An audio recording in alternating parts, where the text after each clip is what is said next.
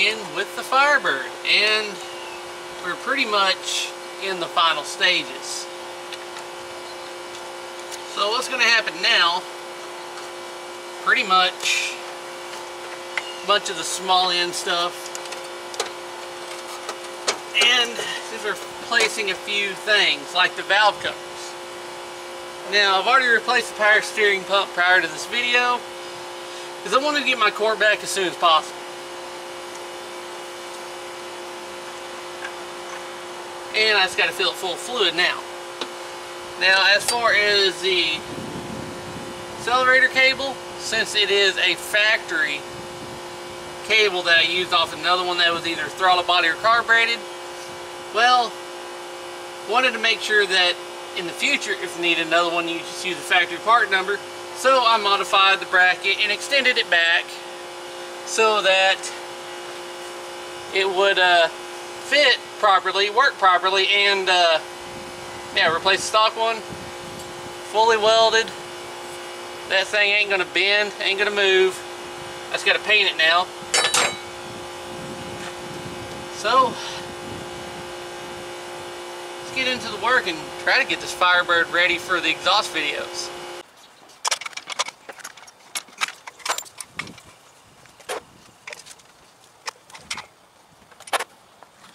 Now the valve cover's going on pretty well, easy. These are eBay specials, believe it or not. They I went to Summit about the Mr. gaskets because, well, they didn't work. So well, they sent me another pair of, I think it's Eddie's Motorsports, but I was like, man, I don't think I really want that completely smooth aluminum. So I decided that I found these chrome stock looking ones and figured that was a better look. Even got a little oil cap right here to make filling oil easier.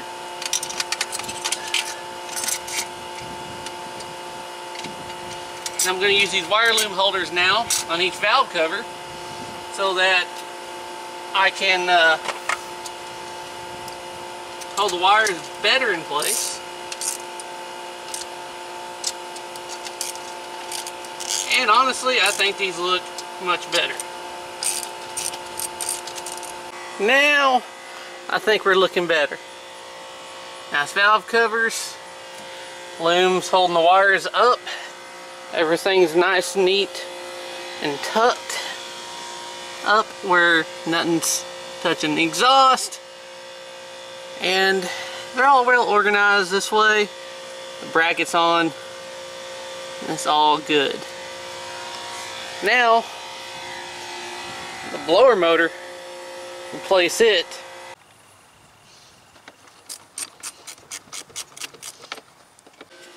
So I feel this is more recent, and maybe that's really not that bad of a blower motor, but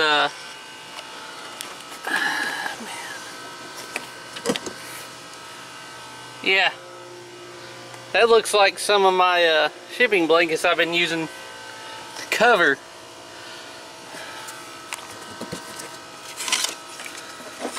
Or it could have been from before, I don't know. There we go.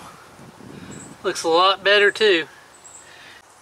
Okay, so here we are again, and you can probably hear the frustration in my voice. So I ordered and found a smog bypass pulley, and that is not on there, so I'm using the stock belt in the stock routing setup. And right now the belt's off the crank, so I'm going to start it up.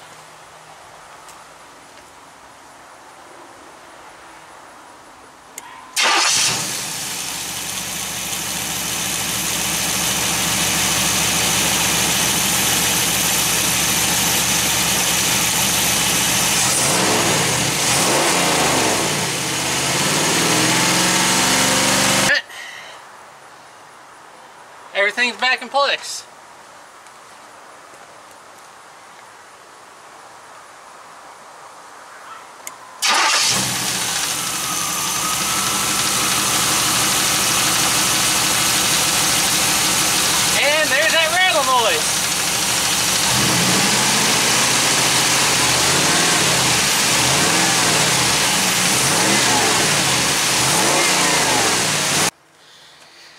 So put the new alternator on there. Still a little bit of a noise. Only where the serpentine belt's on.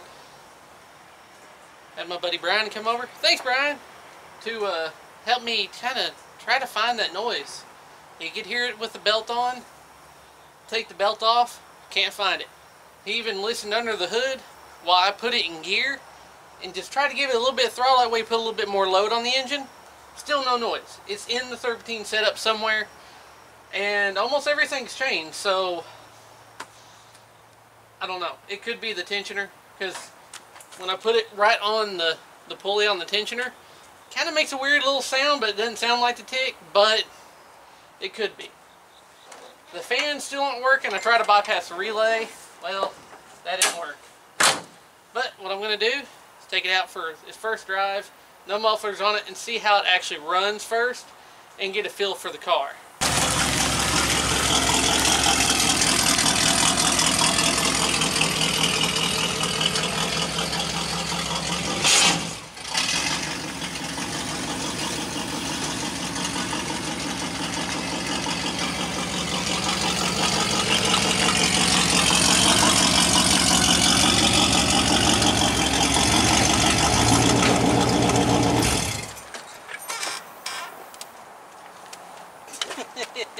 Oops. Went to go hit the gas, and I forgot to put the little clip to hold the cable on. Oops. Alright, round two. The clip's on, and this is either going to be a epic win or fail, because I don't know what this car is going to do. Hadn't tuned the carburetor yet for driving. It's the first time I've actually driven it, so I guess we're going to see what happens.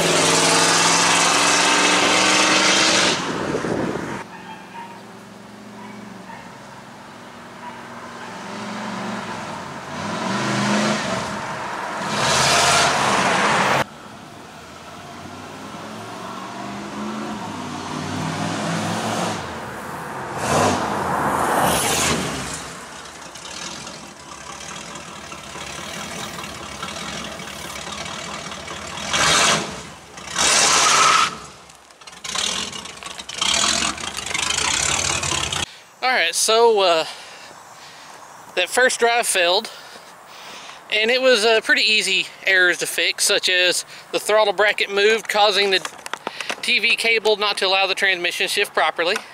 Fixed that, drove it again, great. Adjusted the 4-barrel on the Quadrajet, and I accidentally went the wrong way, so it bogged more. So I just tightened it back up, and I think we're gonna have a good time this time, because the first time going into second gear it just bogged, so then loosening up made it worse. Obviously didn't mean to loosen it, I forgot, I had a brain fart, so whatever. Yeah, let's try this again.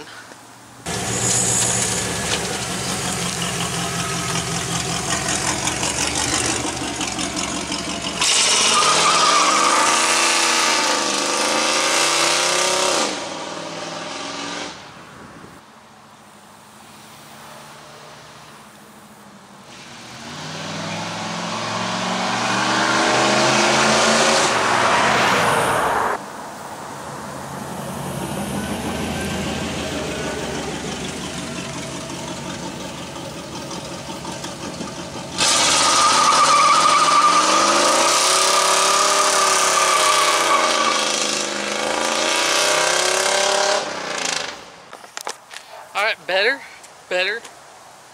The kick down there around 20-25. Feel like could use a little bit more.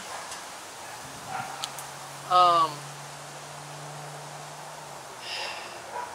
I'm trying to remember, which I'm going to look back at the footage here in a second. I don't think that'll tell me anything. I think it fluttered a little bit then went, so I think I need to tighten it a hair more, because this time in third gear it bogged down a little bit. So I think it just needs a little bit, a hair bit tighter, and I think it's good. Probably what I'll do is I'll try a muffler and tune it a little bit more, etc., etc., because I don't need to keep doing that and not have a reason, because it's open. There's no muffler right now. So alright, I guess it's time on to exhaust.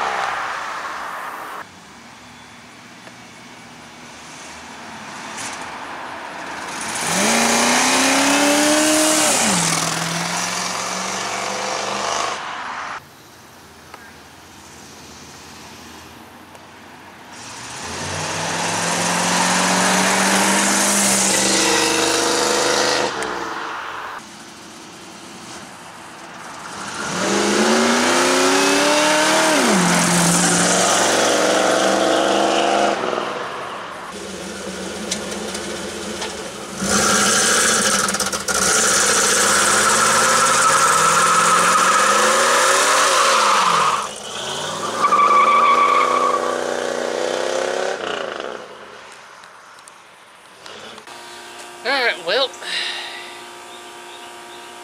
it runs, drives, stops. Needs some more exhaust work because kind of rushed before it got dark. Put everything on and realized it's not set up exactly straight and square back there. Just kind of put it back together the way it was, and didn't notice how bad off it was when I got it. It's off, so I'm gonna have to do some tweaking under there to make it look right. It's finicky tuning that quarter jet. I don't know what it is. I may have not waited long enough for it to get the temp before I got on it a couple of times. Sometimes I got on it, it's really good. Or, let me phrase it.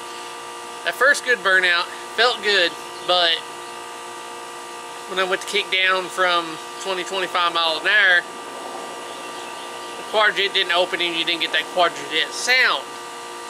It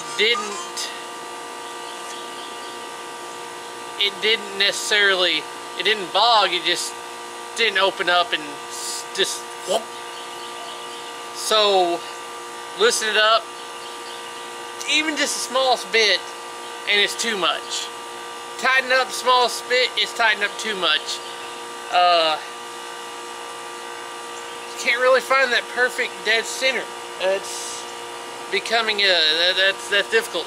And I figured last night it was getting dark. Headlights don't work, remember? So I was like, okay, calling it. I'll deal with that later and get it tuned just right before I figure out what to do with the car. So I was hoping to have this done by now, but between the Nationals and Uprising, it's kind of taking a bit of time. Plus, I'm personally having issues finding interior parts, which is going to be the next thing to do. Is finishing this up, detailing an interior, and making it one nice car. So it runs, it drives, it shifts. So there's that. Actually rides really good. And for just being a little 305 in this little car, it can boogie pretty good, honestly. So I kind of want to keep it, but it's the T-tops that does it for me. I'm not a T-top fan.